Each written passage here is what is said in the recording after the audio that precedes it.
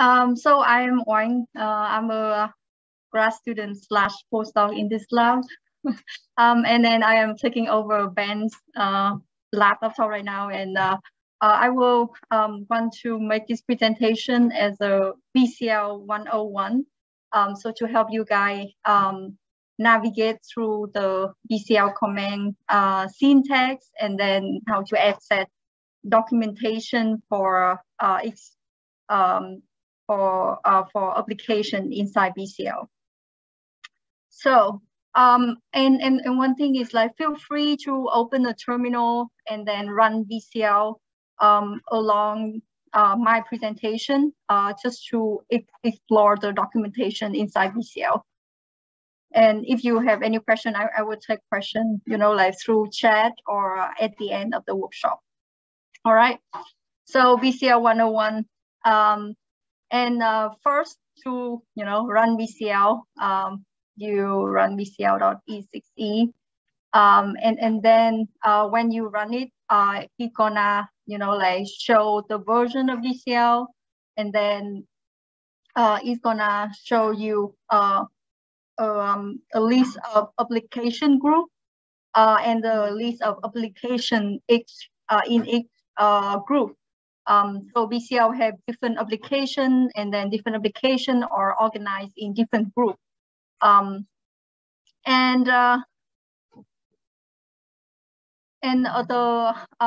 to see the documentation, the explanation, and the list of application in each group, you can type the name BCL.exe, and then the name of group. So for example, we use the name of group as a model, and then we type help.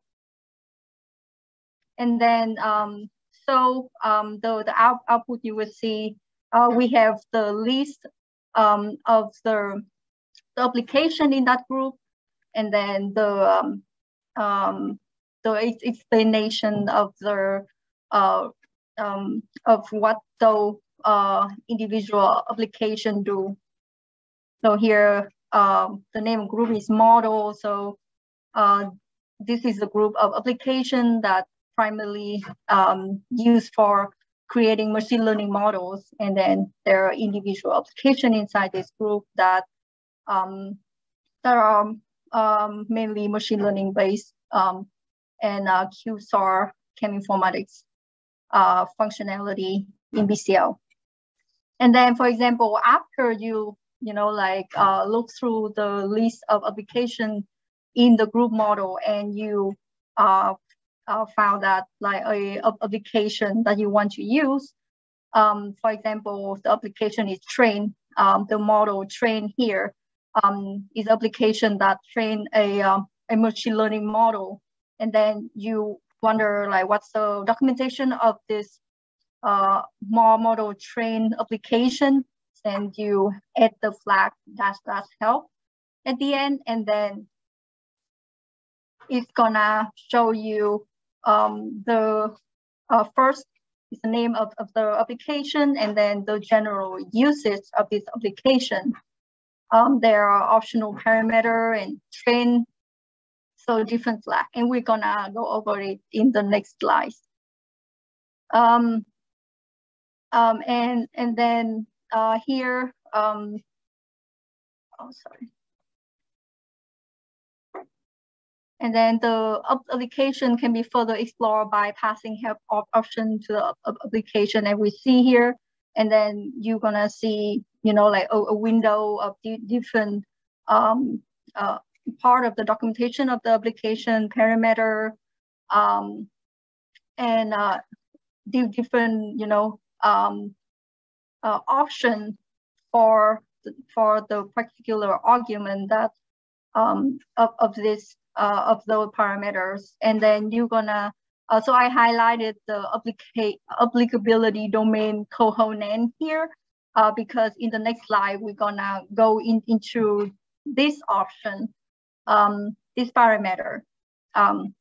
However, just keep exploring the model.train documentation through the flag head first, and then the parameter, you can see that there are two kind of parameters. So the first parameter is a BCL flag.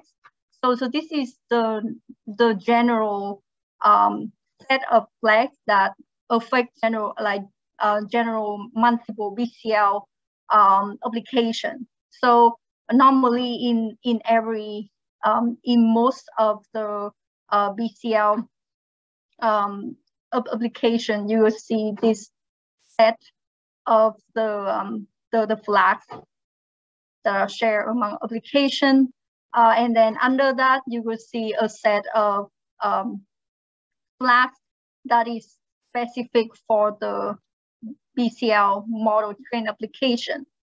So here they have like max, minus, max iteration, and then different flags that are specific for the application, and then the explanation of those flags, and then what the possible kind of value that those flags take.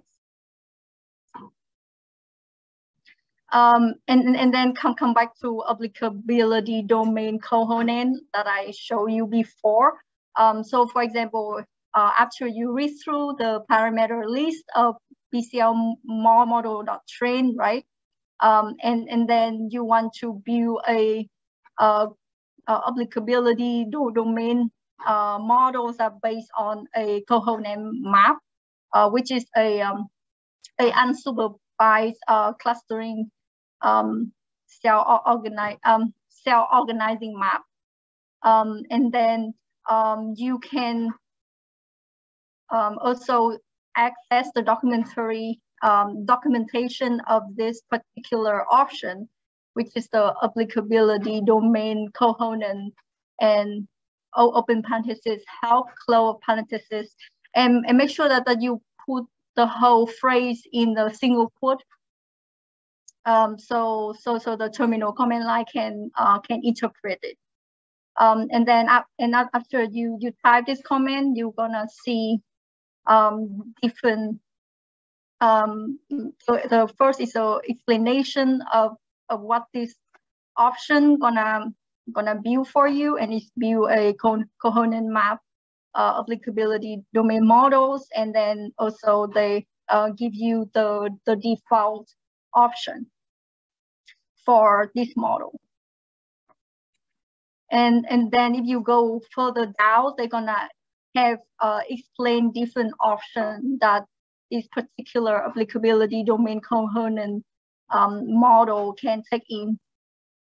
So it's shuffle, balance max repeat, balance target ratio, object function, and then they also explain what each option is, and then what type of value that each option take. Yeah, and that is it for BCL syntax. And I hope that you're gonna, have fun in the next 7 days, reading all the wonderful BCL documentation and have fun with BCL and drug discovery. And I will take any question if you guys have. Yeah, feel free to. Thank you. And then, later in the tutorial, you will have chance to explore all the documentation of BCL too. So this is the only form of documentation of BCL that you guys can have access to, because we don't have a online website that has this documentation. Yeah, and I will return back to Ben. Thank you. Thank you.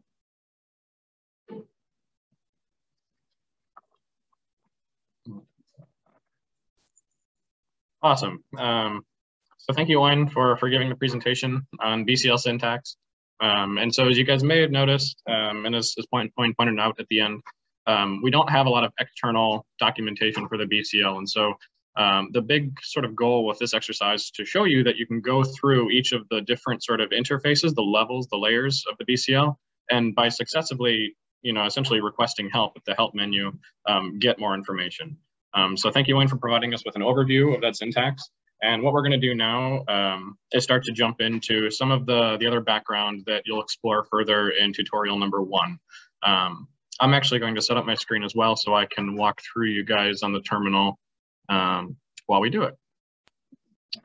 All right, so I think the way that we'll go through this next part is I'll walk through some slides. You can probably see my entire screen right now, which is fine. I'm gonna flip back and forth a little bit between the PowerPoint and then the terminal window.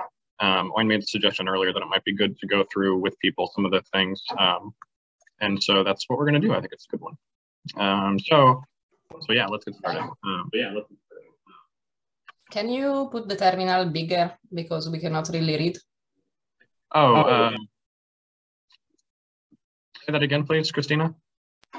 Can you increase the size of the characters in the terminal? Because if not, when we get, I can do that. Thanks. Is this good? Maybe a little bit more for me. I got you.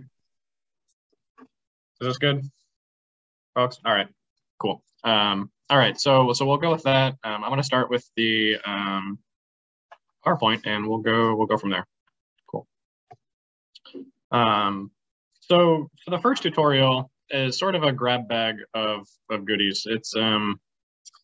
It is about molecule processing, handling, and sort of these miscellaneous tasks that we do all the time when we're working with small molecules that may not be obvious that we need to do them. So before I get too much into the BCL, I wanted to start by sort of talking about small molecule drug discovery generally from sort of a high level. Oftentimes we think about the drug discovery process as a pipeline where we have one thing that leads to another thing that leads to another thing with a certain level of cyclic or iterations going on. So before you can really do a drug discovery project, you sort of usually have to have in mind what you want to be modulating or inhibiting or activating, whatever you want to be affecting with your small molecule. Rarely does this process solely exist in the world of computation. Usually our biologist friends will have identified some protein, some other macromolecule, an RNA or something that we want to prevent from doing some activity. And then oftentimes there is some amount of work that goes into validating that indeed, if you are to make these changes to the target of interest, we get the biological effect that we're interested in. So this is target selection and validation. We choose something because it has the potential to be a good therapeutic candidate. And then we validate that in some in vitro, in vivo setting, it is potentially good. Even though this is largely a biology-driven process, you can use computation to assist. And so everybody is familiar with Rosetta. Rosetta can predict the structure of proteins, AlphaFold, RosettaFold, whatever. Oftentimes we have a biological target of interest, but we don't actually know the structure of that target because it hasn't been experimentally resolved. Computational modeling can help us with that. More to the point of small molecule targeting, we need to know oftentimes for structure-based drug discovery, something about where we're going to have our small molecule interact with the protein in order to have it cause some functional change. And so having some information about binding pocket can be very useful. There are tools that are available to help us probe where pockets might be that are druggable.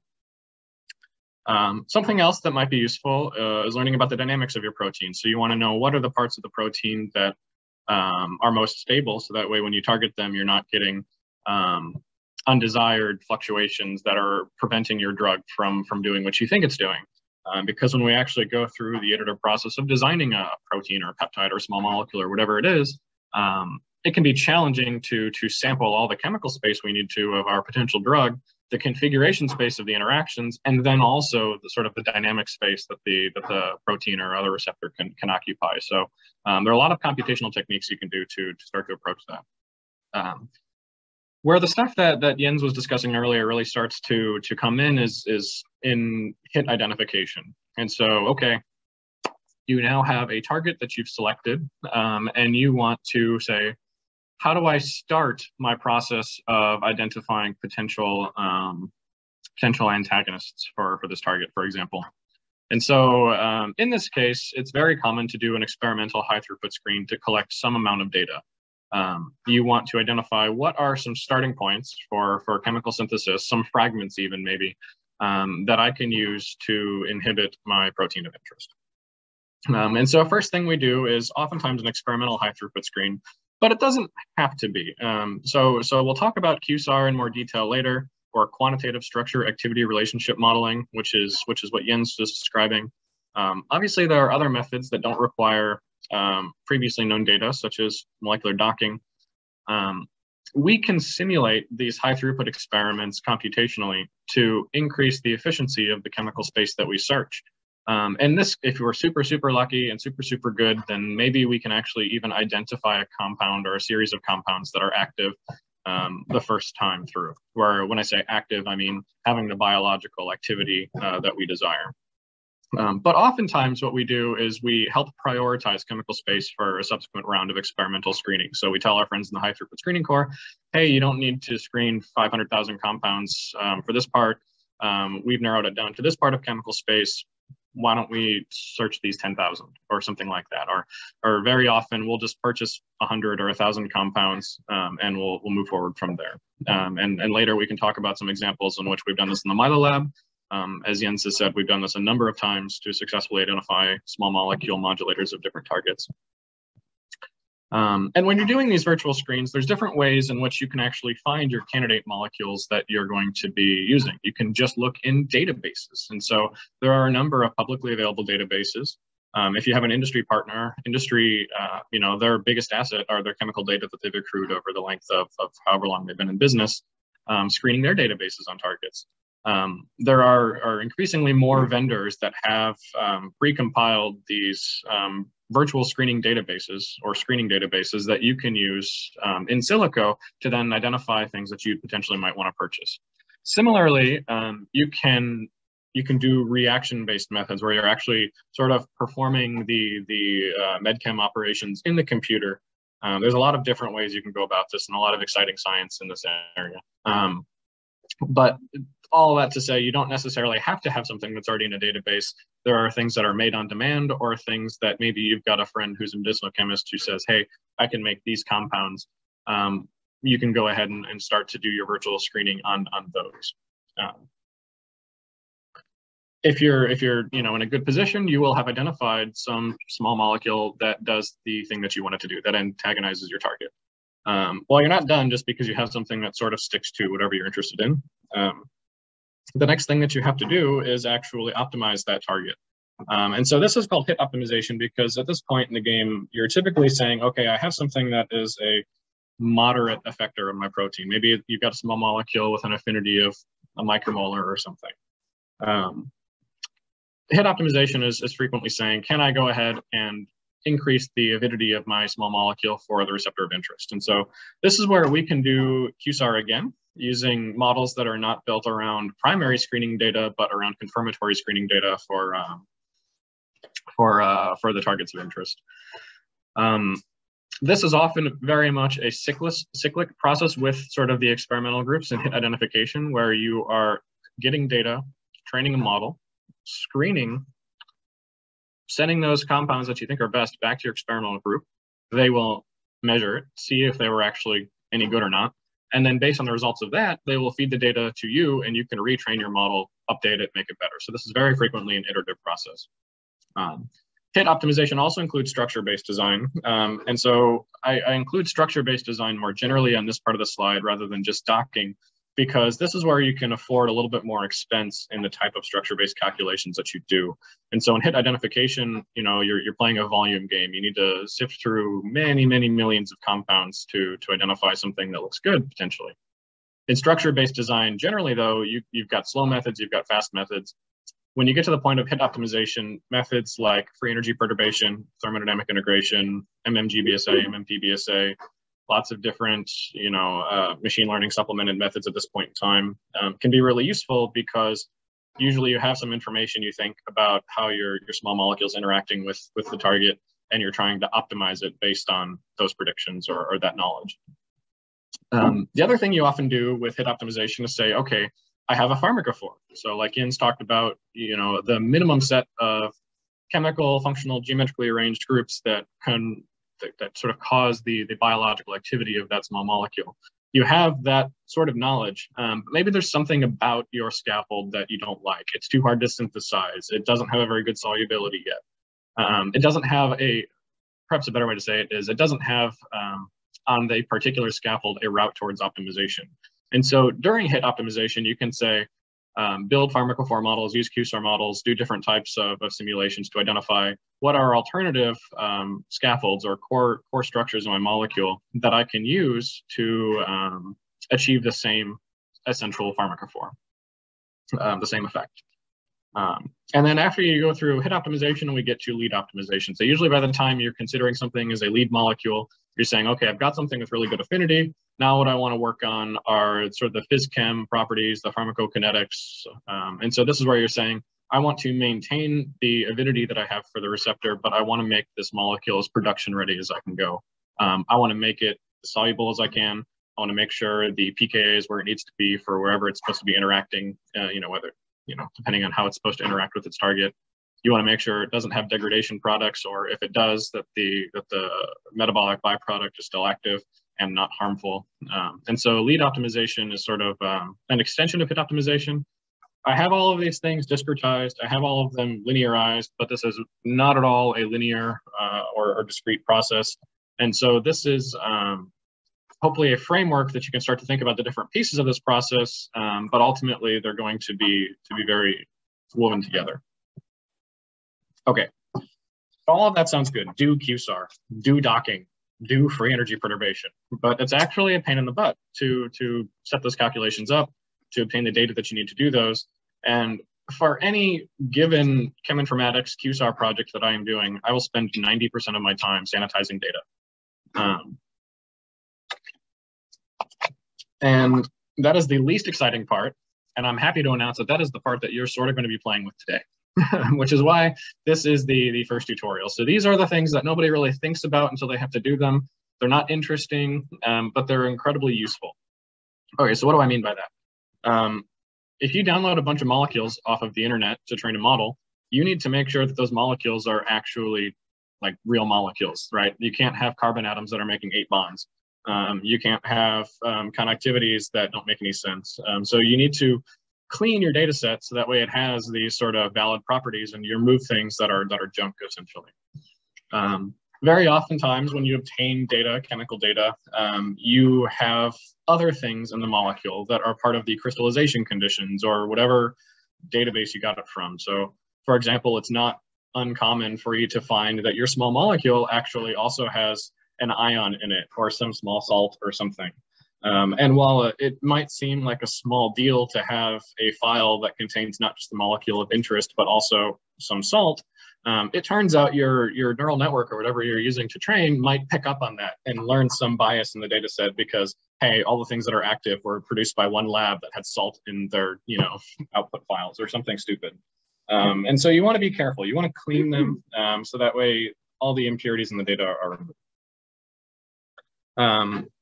Sometimes you want to restrict the type of search that you're doing to certain types of molecules, right?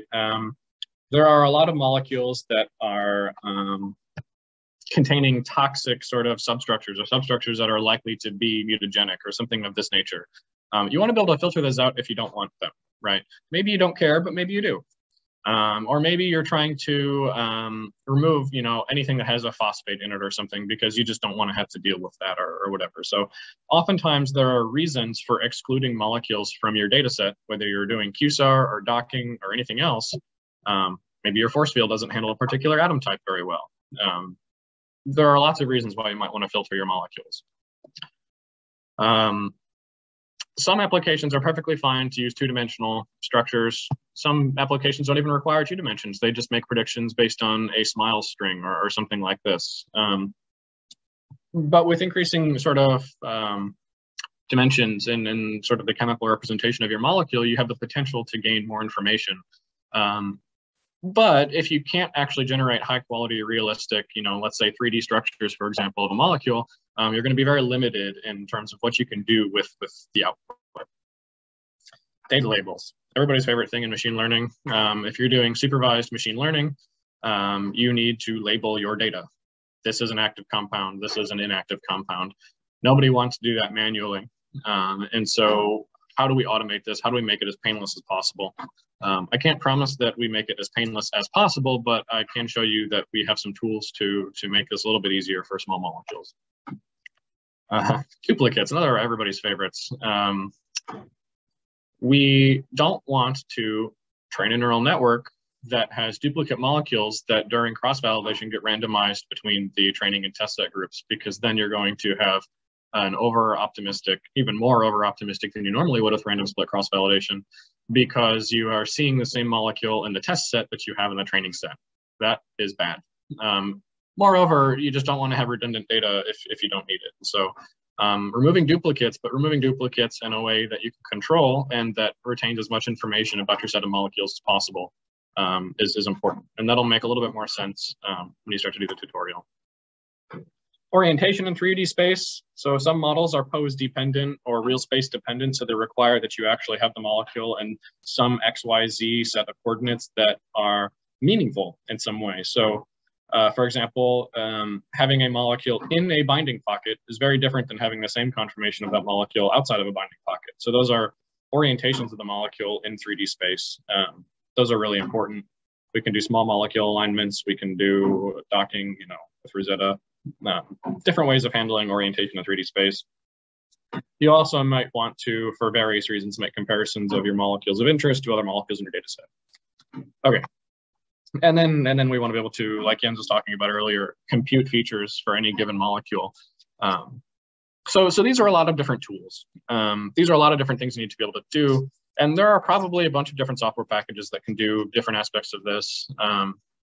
But sort of the benefit of the BCL is it's a C++ driven software package that is able to do all of these tasks under a nice, we think, easy to use user interface. Now that we have it integrated with Rosetta as well, anybody who's familiar with coding in Rosetta can take the data structures that exist in the BCL to make this type of behavior and write new algorithms in Rosetta with these things. We're working on getting it. So you can already do some stuff with the XML interface. You can, I guess, in principle, do some stuff with PyRosetta. We're really working on fleshing this out so that effectively you can have access to all of these abilities of the BCL, no matter what context you're working in. BCL only, Rosetta with BCL, PyRosetta, XML scripts, whatever. We want to make this as accessible as possible. And so this is all ongoing. Okay. And so there are a ton of applications in the BCL that you saw from mine. And so before I get to this slide, I'm gonna skip over to my terminal and give me a thumbs up from the back row. Lance, Owen, somebody, if you guys can see my terminal font. Okay, great. Thanks, guys. So yeah, I am just SSH'd into my workstation at Vanderbilt, and you guys can see my screen. As Owen walked you through, we have lots of ways to access the options in the BCL. And so I'm not going to repeat everything she said. I have uploaded those slides that way you can see them if you need to. But what I want to show is where you are going to find a lot of these molecule cleaning applications.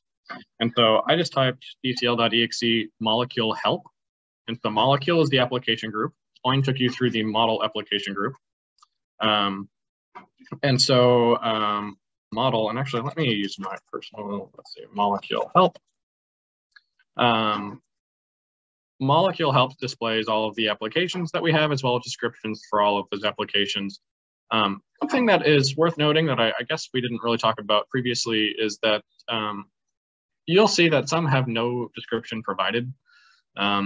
There are different versions of the BCL. There's the release versions that people license, which is free for academic users. And then there's the development sort of, what you get from GitHub, the master BCL branch or whatever you're working in.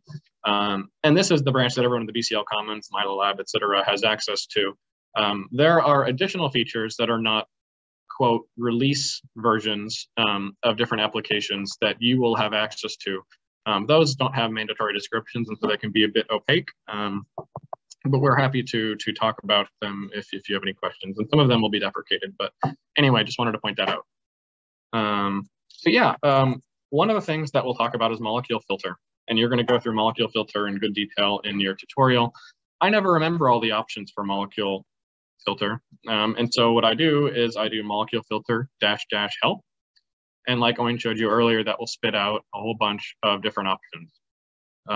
The use case for molecule filter, the general BCL flags, and then application-specific flags, so things that are useful for this particular app.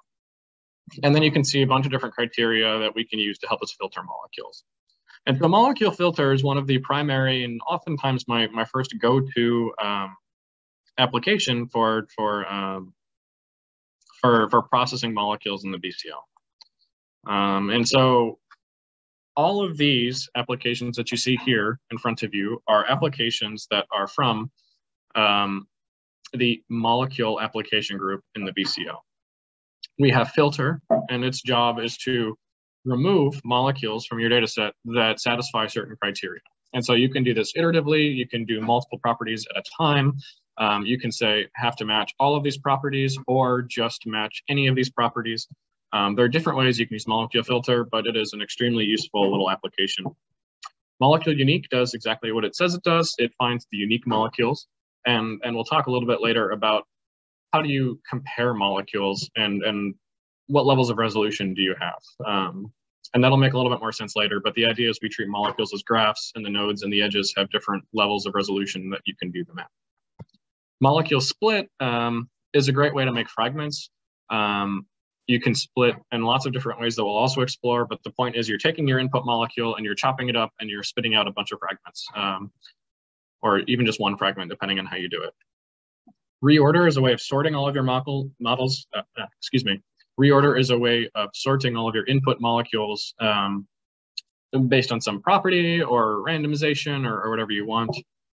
Compare does what it says. It compares molecules in different ways, and properties is one of the ways in which we can generate or compute chemical properties on small molecules. There are other ways that we'll talk about later in the workshop as well. Okay, so these are standard molecule processing app. And so, something typical that you might do is molecule filter. You'll say, hey, I want to make sure there are no undefined atom types. So, carbon with 8 bonds, you should not use that. That's not right. Don't do that. Gas Deiger not approved. Something else would be contains mutagenic substructures, and then say like, well, I don't want my molecule if it has more than 5 fluorine atoms in it because it's not useful to me. And so molecule filter is a way of whittling down all of these types of things that you don't want to get an output that is helpful to you. And so what's exciting about this is we have a bunch of presets, so you can do things like undefined atom types. You can do things like, I want to filter it if it doesn't satisfy Lipinski's rules or something like that. But you can also combine the molecules or combine the criteria for filtering molecules in different ways. You can combine or compare chemical properties in different ways. And we're going to go through that in some of the tutorials as well. Excuse me. At some point during this process, I will make a pitch that some of you should consider developing the BCL, especially as it integrates further and further with Rosetta. A lot of these tools that we're going to talk about are very extensible, and the only reason why that we don't do more is because somebody hasn't decided that they wanted to program it yet. But I think for those of you who are interested, you'd find the BCL code base reasonably accessible. As somebody who was not a programmer when he joined the Meiler Lab, I can tell you that it is a good place to learn how to program. Okay, and so some of the stuff that we can do, I'll show you a couple examples. This is something that Jeff did recently, and I had the pleasure to help him with. It's an extension of a project that he did with Sandeep Kothwali in 2016 or something. Small molecule 3-dimensional conformers. We use these all the time in Rosetta for protein ligand docking. And so in the Meiler Lab, we frequently generate discrete rotamers that we assign to our small molecule, and we sample along with rotation translation space for small molecule docking. And we really like BCL conf because it's really good. It generates conformers that are closer to native crystal structure type conformers than other methods, both commercial or academic.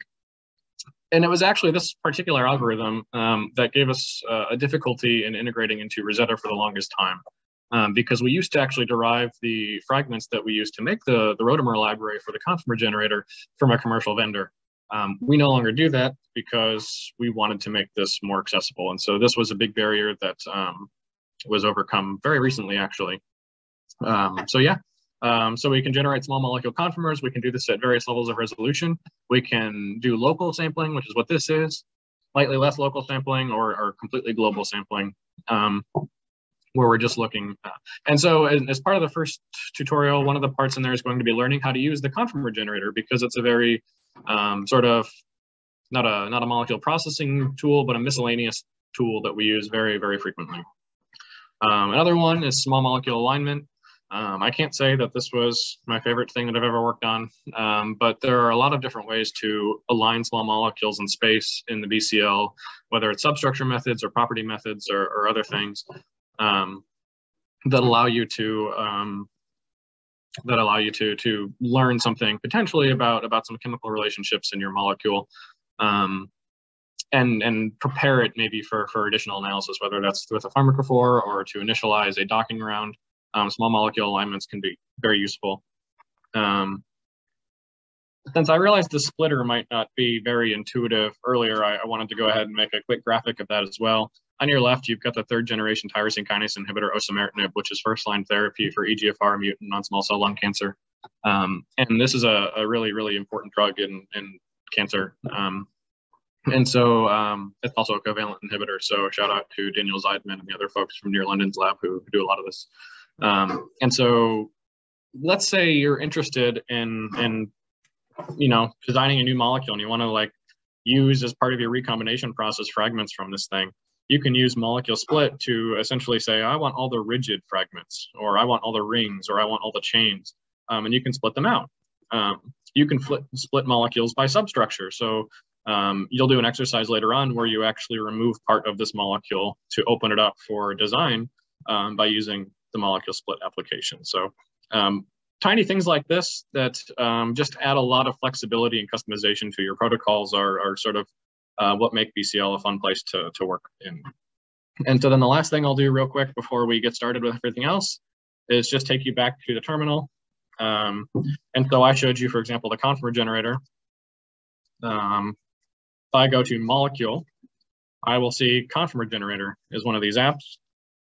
If I didn't know that it was one of these apps, I can look for it in here or something that looks like it. I see in molecule that conformer generator is one of the options. I see in here, generate small molecule conformations for ensemble molecules that are provided.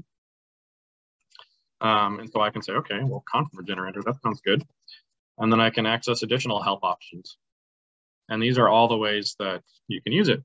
Now, it might seem a little bit daunting to say, well, how do I actually even use this? The very first line gives you the general syntax. So your executable, the application, and then it says, you can pass the flags right after that. And so then all the flags are down here that you might want to use.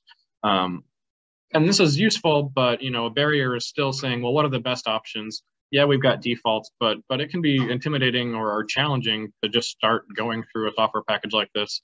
And so the goal of this tutorial is to hopefully make you a little bit more familiar with how to use some of these common tools and make it more accessible for you to find new tools in the BCL that fit your particular application. So with that, I'm going to stop sharing right now. I think we are right around 10:45, which is excellent. I would like to kick off the tutorials. And like I mentioned in the beginning, the way this is going to work is we are going to be available. I will be monitoring the Slack page. I will stay on Zoom. Try to message me on Slack first. I'm still happy to chat over video, but I just want to make sure that we have as many lines of communication as possible without it being confusing. Wayne, Richard, and I are helping out today. We're going to help out the in-person people as well as the online people. Are there any questions before we get started? Can everybody access the tutorials? They should be on GitHub and the BCL Commons. There's a BCL Workshop 2022 repository. All of the files that you need are in the tutorial 1 directory. I should have uploaded all of the talks and everything that you might want to supplement that with already.